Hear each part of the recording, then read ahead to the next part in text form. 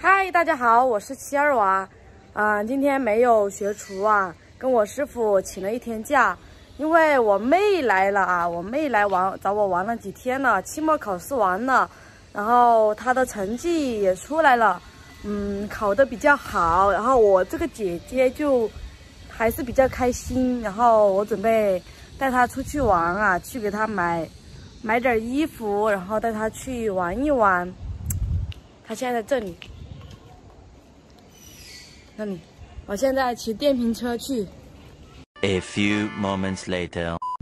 好啦，我们换了一种乘车工具，我们坐的车去，不要骑电瓶车去，有点危险啊。然后我带我妹去买衣服喽。你越是懂，我就越要录你。现在我已经到了买衣服的这一条街了，然后我带我妹去一家。比较适合她的衣服那里，这里有卖衣服的，有卖吃的啊，比较适合她的就在前面一点啊，马上就到了。你看看你喜欢哪种衣服？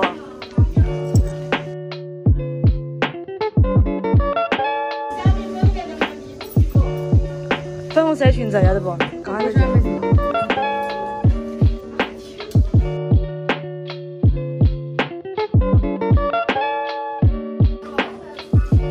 他穿着，他说不是很喜欢。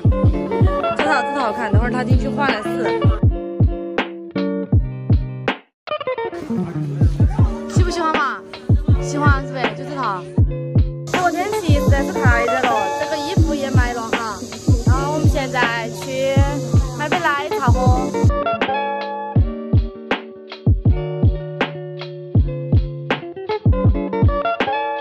2份鸡牛，麻辣的。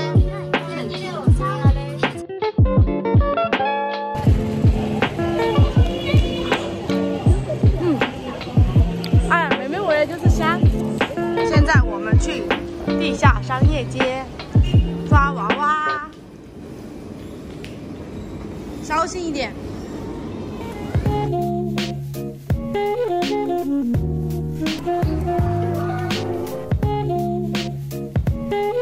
快点配一下，再配一下。过来。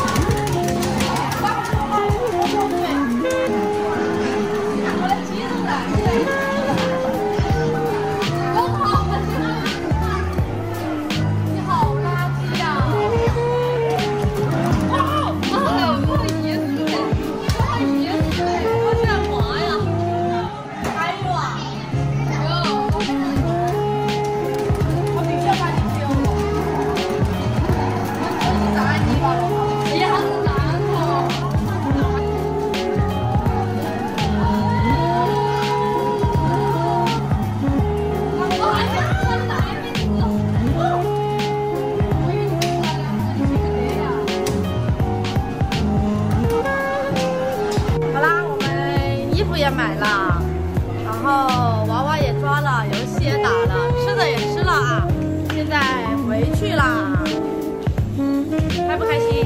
开心。反正我觉得啊，以前我读书的时候就没有认真，然后我妹现在读书成绩挺好的，那我这个当姐的，我肯定也是特别的开心呀，毕竟她的数学特别的好，她数学考了全班第1，真的很棒嘞！你不要怕，好不好？然后反正如果以后她还是努力的话，以后我还是经常带她出来耍，是不是？是不是？然后我读书的时候就没有好好读书，所以说我觉得大家也可以，就是好好的读书，因为我们农村有一句话就叫做，你不好好读书的话，就是以后你就出去打工，咋子的，就是要么就在农村干农活，反正就是告诫我们这些读书的娃儿要好心地读书，晓得不？他姐儿读书不得行哈，他有个这么读书这么行的妹儿，还是比较值得骄傲的，嘎。好，本期视频就到这里，大家好好读书哟，拜拜。